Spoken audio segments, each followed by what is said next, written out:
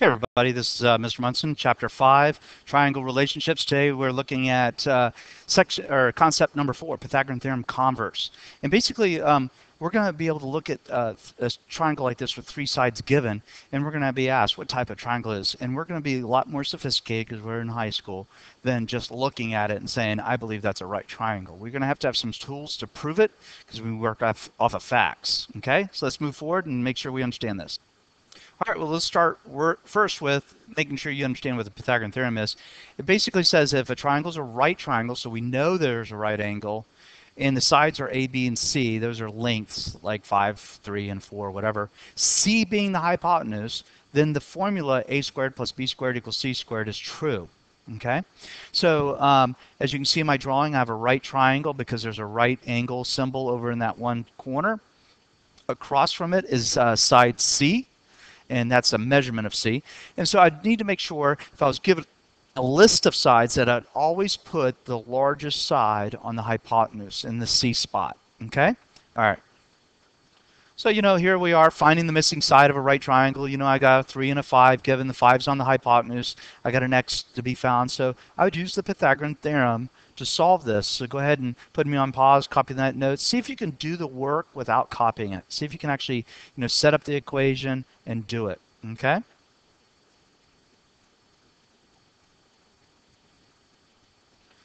So let's just review something real quick. We classify triangles by certain names, scalene, isosceles, equilateral. So if I ask you to classify a triangle by its sides, you give me one of those choices from the side list. And then if I ask you to classify it by angles, then you classify it by the right-hand side list, okay? One from each should be given, okay, if possible. All right, so make sure you understand what those three are, or what those two lists are before you move on. Those are vocabulary words that we've been working with for a while, so make sure you got them. So here, looking at the Pythagorean theorem converse, it basically says that if I find out that a squared plus b squared equals c squared, I take the three sides of a triangle that are given, I plug it in there, and it actually works, the left side equals the right side, then we conclude that it's a right triangle. Okay? Now, suppose it didn't turn out to be a right triangle, or it didn't work, then we would want to be able to classify it as something different. So here's our first example. Is the following triangle a right triangle? If not, classify it as something else. Well, first of all, from the side list, I know it's scalene because all three sides are different. But let's see if we can determine if it's right or something different.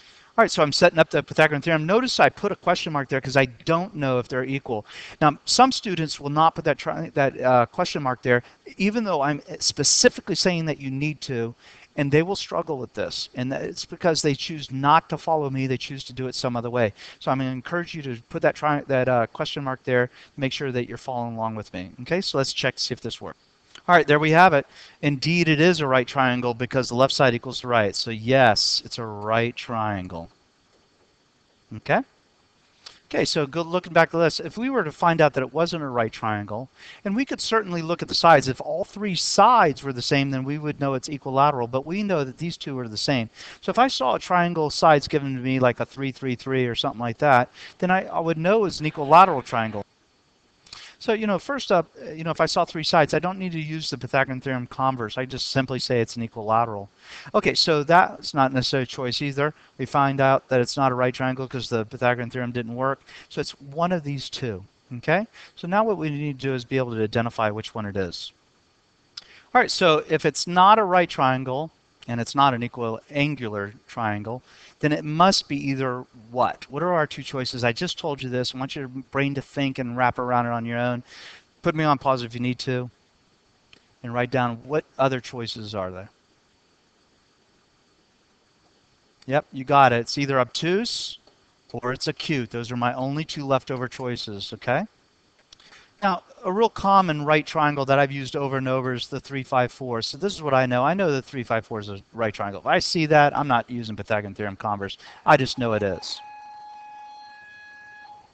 Okay, so let's take a look at these three sides. Let's plug it into the Pythagorean theorem. Make sure you always put the largest side, not the last one, but the largest side in the C squared spot. Okay, so let's do this one.